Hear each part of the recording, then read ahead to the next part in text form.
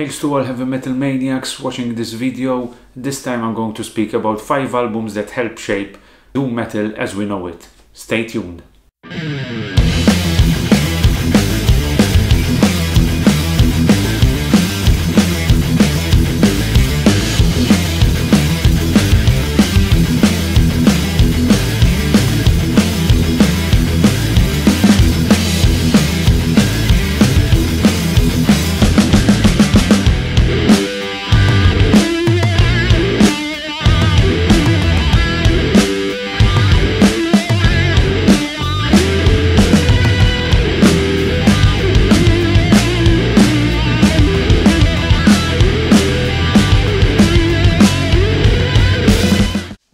Welcome back, Metal Maniacs. As I told you in the introduction, this is a new episode which will tackle the 5 most important, most genre-defining albums of doom metal. Those who know me know how much doom metal is special to me. I love most of heavy metal's subgenres as long as they incorporate an old school metal ethos and style basically. But doom metal is the subgenre which is most close to my heart. I started listening to metal through doom metal, first of all through Blacksabbath, which is my all-time favorite band, and gradually through even the influence of local metal legends Forsaken. I diverted more into doom metal, got to know doom metal much more, and it was my first love and basically it's still my preferred genre of heavy metal. I love the heaviness of doom metal, I love the style, the special kind of brotherhood actually, because doom metal is possibly the most underrated subgenre of heavy metal and therefore is the underground of the underground. And there's a very close niche of followers of doom metal, and it always attracted me for its passion, for its like-mindedness basically, more so than in other subgenres of heavy metal. But enough of the introduction, let's delve deeper inside the 5 albums I have chosen as the most influential for doom metal. So we have arrived to the first album from the 5 albums I have chosen in this list, and the first album is this one. And I'm speaking about St.Vitus, Born Too Late, released in 1986 by SST Records. This is actually not the first album of the band. Generally, when we're speaking about genre-defining albums, it is the debut album because it brings something new to the scene, a new sound basically. But in case of St.Vitus, it's not the first album that I have chosen from their catalog, but actually the third one. And I have chosen this album because it contains the doom metal anthem basically, and I'm speaking about the title track called Born Too Late. This track is highly regarded by most of doom metal enthusiasts because it represents, the lyrics especially, represents the feelings of most of the people into doom metal. Now this can be translated to most of the metalheads basically, because metal is a minority, have to fight against prejudice of other people because they think metalheads are criminals or no good people basically, and we know obviously that's all bullshit basically, excuse the word, but it's still the idea nowadays. By 2021 these kind of stereotypes should be something of the past basically. But anyway, so speaking about the lyrics, one of the verses goes something like this: they say I look like the living dead, they say I can't have much in my head, they say my songs are much too slow, but they don't know the things I know. So as you can see, most of these lyrics, at least from my perspective, the first time I heard and I read those lyrics, it really affected me because I could completely understand the lyrics of Scott Weinrich, who is the vocalist on this album. It's important to say that the previous 2 albums, St.Vitus had another vocalist, which is Scott Riegers. So this is the first album that Scott Weinrich is on vocals with St.Vitus. Wino, who is renowned from the band The Obsessed amongst many other bands, but previously to St.Vitus he was into The Obsessed, which is another great doom metal act, and if you don't know them, go check them out. St.Vitus were actually named Tyrant at the beginning, but then eventually they changed the name to St.Vitus after the Blacksabbath track St.Vitus Dance. St.Vitus were also really popular in the underground LA punk scene, mostly because they had played on a number of times along with the band Black Flag. But with the arrival of Wino, their sound took a different turn, a darker, more sinister sound, and eventually this album came out with this collaboration between Wino and the rest of the guys in St.Vitus. A nice memory I have when I saw St.Vitus live was when I was on the front row waiting for St.Vitus to start the set. I was speaking with a friend of mine, one of the speakers on one of the sides of the stage, and whilst I was talking, I just heard Dave Chandler, the guitarist from St.Vitus, shout, "Let the hammer of doom fall, this is St.Vitus," and immediately went into the first riff of the first track on their setlist, and I was totally blown away with the sound, almost literally blown away, because the sound was so heavy, was so powerful, that it actually moved me. I will never forget that moment, because first of all, I was really looking forward to see them for the first time. It was the first and only time up till now. Still remember that verse and the initial riff. It really was one of the heaviest band I've ever heard live, actually. The lyrics of St.Vitus are mainly about drugs, about personal problems, war, psychedelic drugs, and if I had to read the lyrics from the track Dying Inside, just an example of what would you expect, it would go something like this. Now I have lost everything and I really don't care. Everybody that I have known has outcast me here.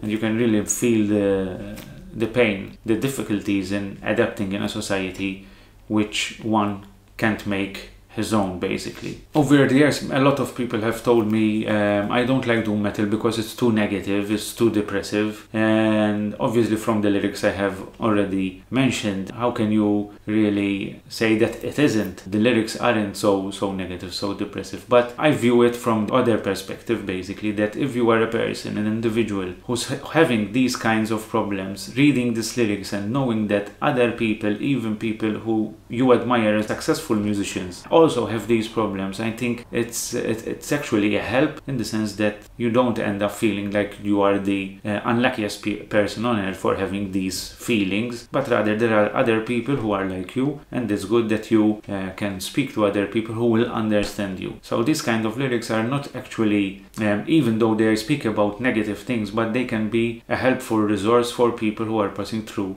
difficult times. And I think doom metal, with its almost intimate kind of approach, really aids in these kinds of issues. That's my personal perspective, not based on any scientific research, of course, but I think there's some kind of truth in that as well. In general, can't help but admire St.Vitus because they were formed in a period where, and in an area of the world where the glam, the glittery and flashy scene was prevalent, whereas St.Vitus really took a kind of minimalistic, nihilistic approach to the scene, and even though their input and their influence on the scene at the time was minimal, but this album really forged St.Vitus as one of the pillars eventually in the years to come of doom metal, and it forged a very dirty sound, very kind of punkish sound into doom metal. That is why this album and St.Vitus in general are really important for the development of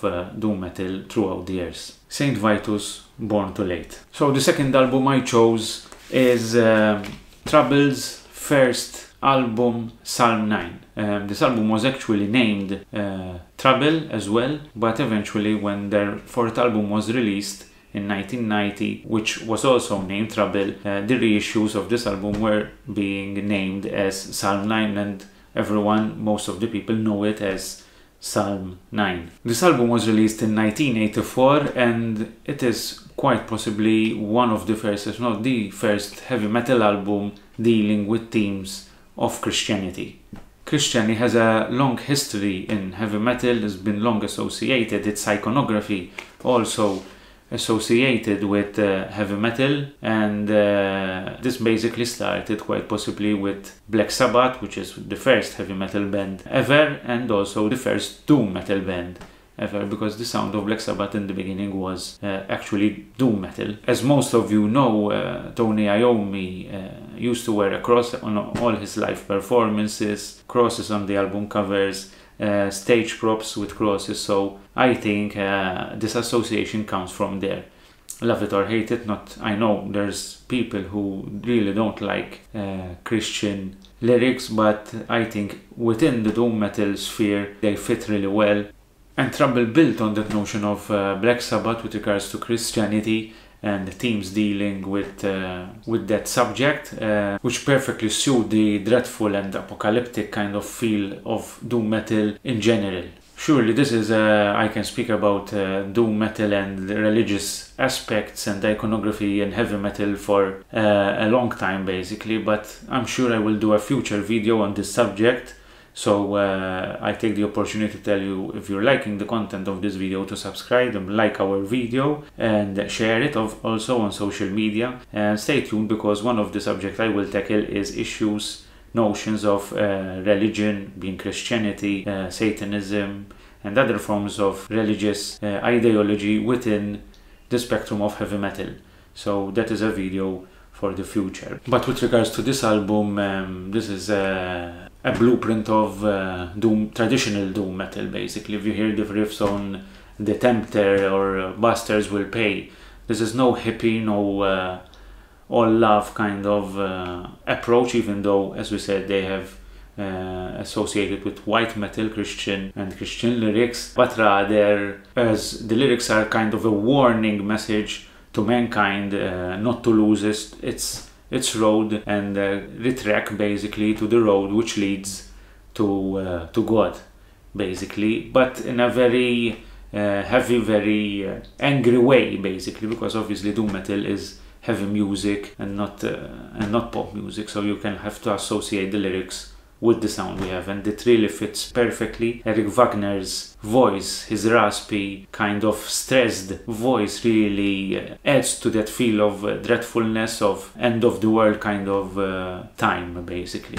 Not much else to say about this album other than this is a seminal album which, released in 1984, really put doom metal in the forefront, helped influence other doom metal bands which came after them, and therefore I couldn't leave out this landmark album in doom metal basically. So there it is, Trouble, Psalm 9, released in 1984 through Metal Blade Records. So I have arrived to the third album in this list, and I have chosen to put this album here, which is Pentagram, Relentless. Now, same as the album before it, Trouble, Psalm 9, which was originally named Trouble. This album was originally named also Pentagram, but eventually the name was changed to Relentless, and nowadays everyone knows it as Relentless. Pentagram, who are regarded as the Black Sabbath of the United States, a band that started in 1971. In the 70s, although they tried, there was a lot of lineup changes, a lot of drug problems in the band, especially with frontman and main band member Bobby Liebling. The band started then getting things done basically in early 80s, when with the arrival in the band of Victor Griffin on guitars, Joe Hasselvander on drums, and Martin Sweeney on bass. Actually, in the early 80s, the name of the band was Death Row, but then in 1984 the name was readopted, because Pentagram was the original name in the 70s. The name was readopted in 1984. The band has had a couple of close calls with regards to making it big basically. There's a story that in 1975 producer and manager of Blue Oyster Cult went to see Pentagram. They liked them, they invited them to record a demo, but apparently Bobby Liebling had an issue during production with one of these personnels, and everything went basically out of the window. In December of the same year, the band also rehearsed in front of Gene Simmons and Paul Stanley from Quizz, but they didn't make an impression, or so it seems, on them, and nothing really happened out of that encounter basically. Although released in 1985, this album was actually recorded in 1982 with a different mix than that was released in 1985. When this album then started being really released by Peaceful Records, which was the band then who was given the rights for the reissue, the Peaceful Records took back the 1982 original mix And from then onwards, every release of this album that you will hear is actually the 1982 recording rather than the 1985 recording. At this point in time, Pentagram were much heavier, had a much more sinister, more obscure sounding than they did in the 1970s, which was more kind of a hard rock approach. This mainly thanks to the guitar tone of guitarist Victor Griffin, which was insanely heavy and still is. We had the opportunity to host Victor Griffin at our own festival, at the Malta Doommetal Festival, and his sound, he used 2 cabinets, if not more, I'm not sure, but for sure 2 cabinets, and in a small venue. The heaviness was unbelievable. So Victor Griffin kind of invented this sound of Pentagram, which later would influence so many bands who started playing doom metal. Obviously Victor Griffin was influenced highly by Tony Iommi, but he took it actually up a notch, more so than even Trouble was heavy. But Trouble had 2 guitarists, but the tone on Pentagram is different. It's warmer. It's kind of more menacing, kind of if you hear, for example, one of the tracks, I think Sinister, for example, if you grab Sinister, that initial riff and opening riff is one of doom metal finest moments, I think. If you like the heaviness and if you like that sinister, obscure kind of feel from your music. So there it is, the third album, Pentagram with Relentless. A seminal album, a seminal band for doom metal. The phrase, the Black Sabbath of the US, really fits Pentagram perfectly. So we have arrived to the 4th album I have chosen from these 5 albums that influenced doom metal, and this is basically the band and the album that shaped not only my interest in doom metal but heavy metal in general. And I'm speaking about Candlemass, and the album is Epicus Doomicus Metallicus. And obviously with an album title like that, this album can only be a masterpiece. Jokes apart, this album was released in 1986 through Black Dragon Records. Now there's also another interesting story that was told to me, and I don't know if I have read anywhere else, but it was told to me directly. I hope most of you know about the epic metal band Manila Road, and the main man behind the band, Mark Shelton, rest in peace. And when we had Manila Road play in Malta, Mark Shelton told me the story that since he knew the guys in Black Dragon Records, they sent him a demo from a band to listen and give his advice about this band, if they should sign them or not. And actually that band was none other than Candlemass. And Mark Shelton's reply to this demo basically was, to the label, was, "You must be crazy if you don't sign them." And that's how much of an impression they left on him, and obviously Black Dragon did so immediately. This album displays something which neither of the other 4 albums that I have mentioned in this list, one other left to mention after this one,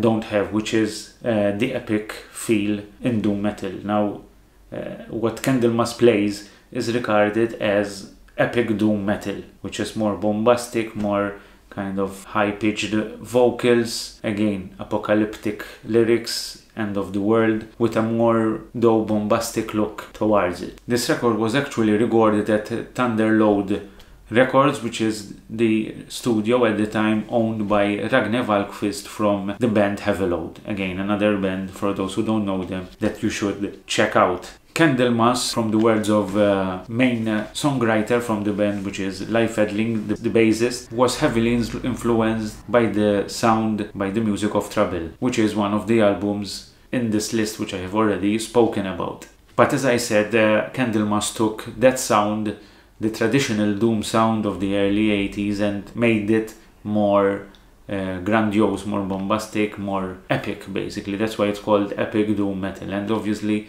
the founders of epic doom metal are none other than Candlemass. Candlemass at the time of recording of this album didn't actually have a vocalist, so they found a guy with the name of Johan Langvist, who used to play with another band called Jonah Quizz, a band influenced from the new wave of British heavy metal, more traditional heavy metal sounding. And they invited him to see if he was willing to record vocals for this album, and he eventually did, without knowing any of the tracks. He didn't even know who the band was. Candlemass tried to keep Johan Lundqvist with the band after the recording, but he was not interested to continue. Although he liked what he heard, it wasn't the sound that he really wanted from this band. And also, he didn't want to play other people's music. He wanted to sing his own music, basically music written by himself. Obviously, the main songwriter behind Candlemass was and remained Leif Edling throughout the years, and unfortunately Lundqvist didn't stay with the band. Obviously, they got another vocalist thereafter, which is the renowned Marcolin Messiah, who is regarded as the vocalist of Candlemass, but in this first album the vocals are by Johan Lundqvist, which presently and from 2018, if I'm not mistaken, has taken back the reins as the main vocalist of Candlemass, and now he plays with them live, also live shows together. Not much to say other than that this is the blueprint of epic doom metal. It's shaped my life and so many lives of doom metal enthusiasts. The first track, Solitude, with that soft acoustic intro and then the immediate riffing behind it, heavy, slow Demon's Gate, the demon voice at the start of the track is actually Leif Edling voice slowed down, basically. Crystal Ball, Blackstone Wheel there, Under the Oak. And the epic of the epic, A Sorcerer's Pledge, as the last track, which is my favorite track on this album. But this is perfection. This album is a masterpiece, and the guys say they didn't really know what they were doing at the time. They just wanted to record whatever they have written because they liked it and say, why not? They thought everything would end there. Who would have told them that this would have become possibly doom metal's finest hour ever? So that's how important this album is, and if you have any interest in doom metal whatsoever, start with this one, because it's the doom metal album. And you might say, so if it's that important, why didn't you put it in the first place?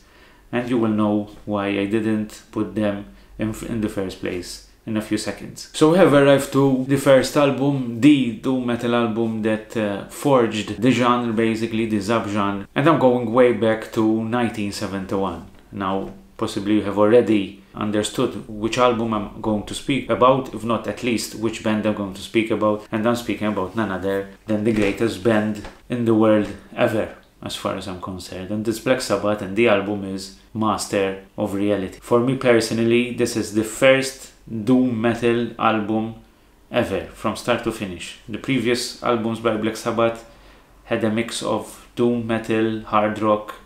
This is doom metal. Listen to the riffs in Into the Void, Lord of this World, and I challenge anyone to tell me that that is not doom metal. Some people say, but Blacksabbath is, if you listen to Master of Reality, even though they had that sound, but the answer to that is actually Tony Iommi downtuned his guitars more because the previous tuning was hurting his fingers due to the accident he had before even releasing the first Blacksabbath album. But he decided to downtune even more in this album. Obviously Geezer did the same with his bass, and obviously there at that moment in time doom metal was born. So even though I said previously that Candlemass and Epicus for me is the epitome of doom metal, but you can't beat Master of Reality in this regard. I mean, it's the first doom metal album ever. This album actually was quite a success, considering that Blacksabbath didn't get much positive criticism by music journalists at the time, and it reached number 5 on the UK charts and number 8 on the US charts. Also, it's funny how most of the times, and even later times basically, that Blacksabbath were always associated with Satanism. And now I mentioned this subject of religion within heavy metal a few moments ago, and as I told you, I will be doing more videos delving more deeper in this subject. But if you get, for example, the track After Forever, which is a very Christian themed track, basically, you have to read the lyrics, I mean the opening verses. Have you ever thought about your soul? Can it be saved?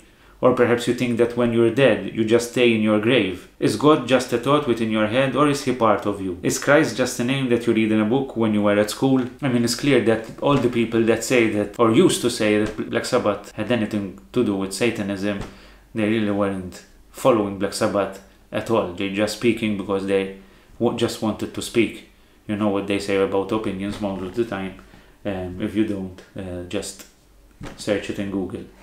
Sweet Leaf is an iconic, almost stonerish track. By the way, the cuff in the beginning of Sweet Leaf, which actually Tony Iommi, it wasn't meant to be recorded. Basically, he was recording some parts, some acoustic parts, and he started cuffing, and then part of that sound capture was included before the start of the track. Children of the Grave, which is said to be also by Ozzy himself, if I'm not mistaken, his favorite Blacksabbath track ever. And that sound of the drums really give the track a plodding feel, kind of. I think it's an ingenious touch. But as I said, Lord of this World, Into the Void, Solitude is a more acoustic track. Tony Iommi on this track plays both the guitar, piano and flute, so he expresses also his musical talents on other instruments. This is the birth of heavy metal, along with the other first 6 albums of Blacksabbath, because those 6 albums are kind of a package all together, and that is the birth of heavy metal. The birth of doom metal started, as far as I'm concerned, in my opinion, with this album right here. So if that's the case, and doom metal was born in 1971, that makes doom metal the oldest subgenre of heavy metal. And I've always had this thing that I didn't understand with people, that they used to tell me they didn't like doom metal. And I used to tell them, but do you like Black Sabbath? And they used to reply, yes, of course. You cannot not like Black Sabbath. I mean, they're inventors of heavy metal. Then if you like Black Sabbath, you will like doom metal. Maybe not all of it, but you will certainly find things that you will like. So my message to you is search, don't let certain styles of doom metal, funeral doom or sludge, sway you away from what the real sound of doom metal is. Search, listen to the bands, listen to these bands that I have listed in this album. I will put links in the description, and I'm sure you will find something that you like. Some will not like thrash, some will not like black, some will not like death, because they are an evolution of the sound. But doom metal is the sound of heavy metal in its barest form, in its infancy, basically, which is a sound that most of us love, basically. So that is my advice to you with this video. So there you go. Those are the 5 albums I have chosen that, in my opinion, helped shape the history of doom metal. I hope you have found this content interesting. It was a pleasure gathering this information for me, because I was revisiting also some of these albums and finding certain details and things which I didn't know before. What I can tell you is subscribe to the channel, like the video, share the video. It would really help us, really give us the incentive we need to continue doing these videos. As I told you, a lot more subjects to be tackled in the coming weeks and months, and your support will be greatly appreciated. Until then, stay safe, stay well, and metal on. Cheers.